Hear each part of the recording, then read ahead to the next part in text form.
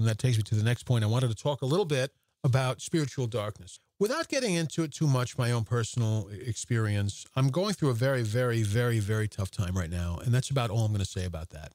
A large part of that tough time is a spiritual darkness that's been going on progressively for several months. And it's been really hitting me hard past month or two.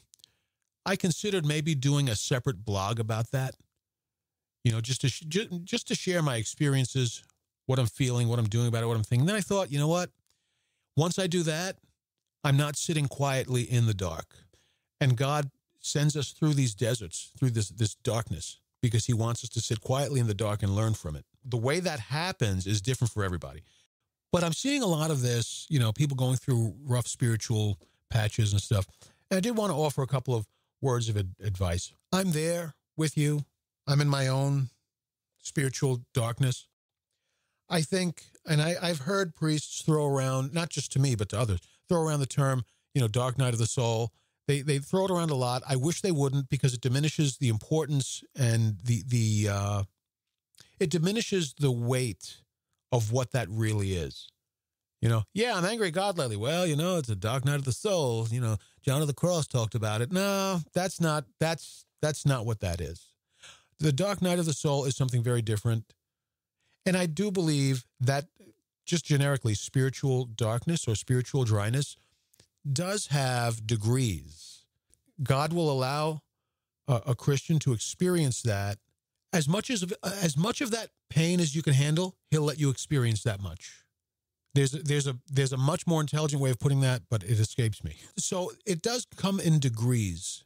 If you're able to handle it at all, he may bring you through spiritual dark or spiritual desolation to a small degree for a short period of time, and then he'll bring you out of it, and you'll experience spiritual consolation.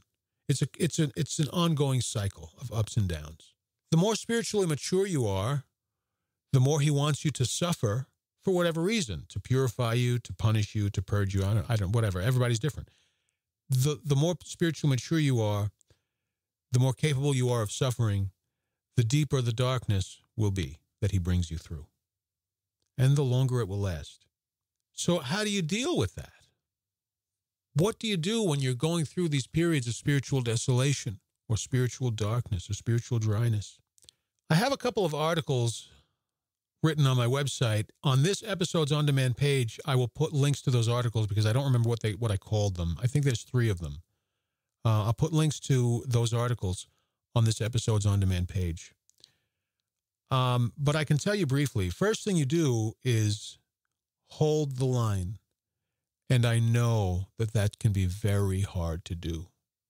That can be, because depending on where you are, you might be where I am, and I'm being very honest, I'm very irritated right now, very frustrated, frankly, very angry at God right now. I'm not going to lie. But I know that's my defect. I'm angry at God because of me. Why because of me? I have no idea, but I know that God is good. He sent his son to die for me, and so on and so on. So the problem must be me. But the way it feels is that I'm angry at God right now. When you have this sort of angst, anger, frustration, feeling betrayed by God, whatever, it's hard to hold the line. So damn hard. So hard. Believe me, I'm there. So hard. Pray, pray, pray, pray. And in my heart, I'm like, no. No. Either because I don't want to, or because it's hard to. You know, prayer is a response to grace. Prayer is not just, do you want butter on your toast or do you want jelly? That's not prayer. Prayer is a response to grace. Prayer is more like, do you want to go to the gym or not? And then once you're in the gym, do you want to do legs or shoulders? And then once you choose which workout set you want to do you want to lift light or do you want to lift heavy? That's prayer. All of that is prayer. Prayer is hard to do. So it's hard to hold the line when you're going through spiritual dryness. It's hard, but you have to. Don't listen to your heart in those moments. Listen to your head. Your head knows, even if your heart resists. Or for you, it might be reversed. Maybe your mind resists, but your heart knows. Whichever one of those is tugging you toward the good, follow that one and ignore the other one. And it's going to be sometimes painful or difficult or a drag, whatever. But that's number one. Hold the line.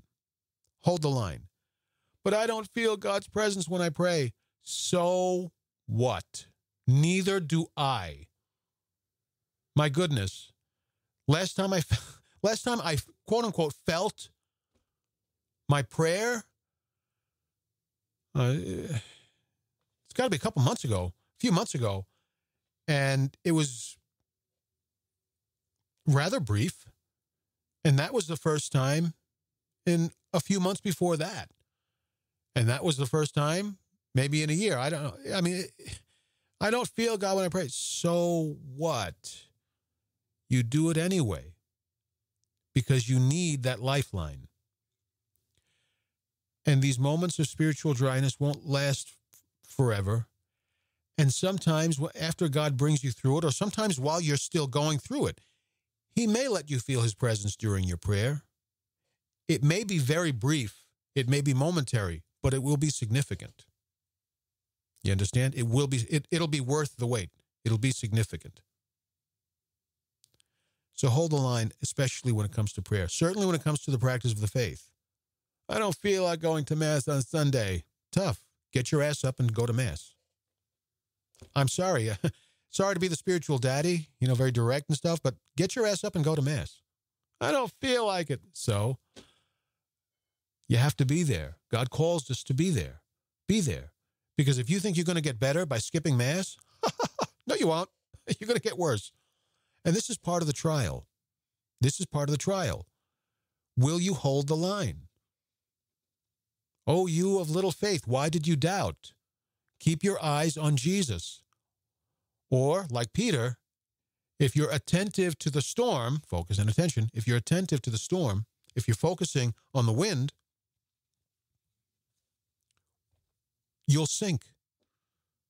God knows if you're going to sink or stand. He knows.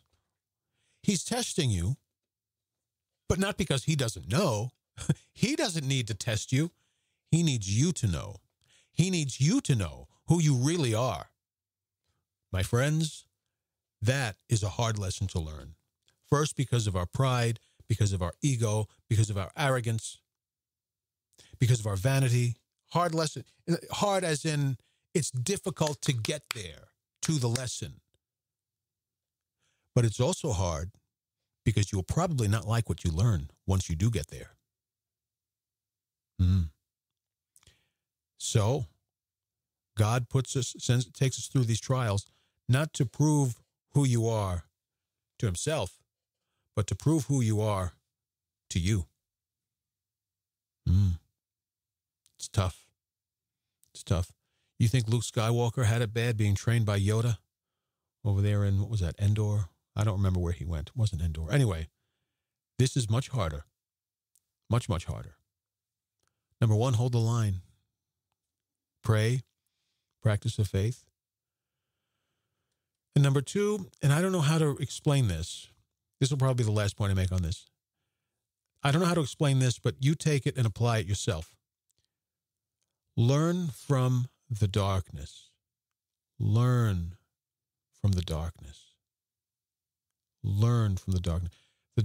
God will probably allow the devil to vex you psychologically or maybe emotionally. And it will manifest in the darkness. It will manifest, not in a dark room. I'm talking about interiorly. That vexation will manifest in the darkness. And then it's game time. You're playing with the big boys. Why? Because the devil, or it might not, the Lord may not use the devil to do this through vexation. The Lord may do this by an unseen grace that enlightens your mind to see something he wants to teach you. Could happen that way too. But sometimes he allows the devil to vex you, right? Then you're playing with the big boys because now you have to discern how much of this vexation, or if it's not vexation, how much of this spiritual enlightenment is the truth and how much of it is my error of perception, the Lord will bring you there. The Lord is not going to lead you through the dark just to get you lost, okay? If you're experiencing spiritual darkness, God allows it, and he doesn't allow it just so that he can get you lost or worse off than where you were. But learn from the darkness and suffer through the darkness. Part of the fruit of spiritual desolation, if you can believe it, is the fruit of the suffering, the fruit that results from the suffering. So suffer well and suffer honestly. Again, I can't explain that. I probably could, but it would take like 20 hours. I say that to you and you apply it as you know how it applies to yourself. Spiritual desolation, the spiritual dryness. First of all, I want to say too, I do believe a lot of people are experiencing this these days. I've been in evangelization and stuff for a very long time. So just in my experience, I feel like over the past, let's just say 5 years, I feel like a lot of people, by comparison to, past experiences, a lot of people are going through this. I also think people are experiencing a lot of depression. I mean, throughout America, certainly, depression is really on the rise. So if all of these, let's take it just to Catholics, of all these Catholics who are expressing a sense of spiritual darkness, I do think a lot of them are just depressed. I believe that because of some of the things they say are clues to what they are and are not really experiencing. Some of the things that they express are clues. I do believe a lot of them are experiencing just ordinary old depression. But I also think many of them, very many of them, are being brought through spiritual darkness. If you think you're going through spiritual darkness, ask yourself if you're just experiencing depression. Talk to a spiritual director. Because I would say at least for half of the people I've come to know going through this online and in real life, half of them I think are just depressed. But half of them I think are, at least half of them are going through a sort of spiritual darkness. So hold the line. Hope in God. The only time you have to worry is when you stop giving a damn. And if you're suffering in the spiritual darkness, it's not because you don't give a damn. When you don't give a damn, you're no longer suffering in the dark. You're at home in it. You care. You give a damn. You want to be closer to God. You're frustrated that he's not responding to you. He's not sending you consolations, whatever. And that means you care. Or it could mean you're selfish. But I think for most of you, it's because you care. And you can only care about reaching for God if God is with you. Well, I don't feel him with me, but you want to, right? You can only have that desire if God is with you. I think St. Teresa of Avila said that. That's not me. I think that's Teresa of Avila. Or it's me and I'm a genius, but I don't think so. Teresa of Avila, I think, has gone through this. Mother Teresa gone through this. St. John of the Cross, many other saints. I can tell you the cycle of desolation and consolation, spiritual desolation and spiritual consolation, that cycle is kind of normal, just as breathing is normal, right? What the severity is the severity will differ, but the cycle really, to anyone who's trying to be holy, for anyone who's trying to be a better Christian, Catholic, that cycle is normal. The depths, okay, a deep desolation, that's usually more the exception. That's usually more the exception. Anyway, I will leave a link to this on this episode's on-demand page talking about this, or links to articles I wrote talking about this. Hopefully they give you some advice.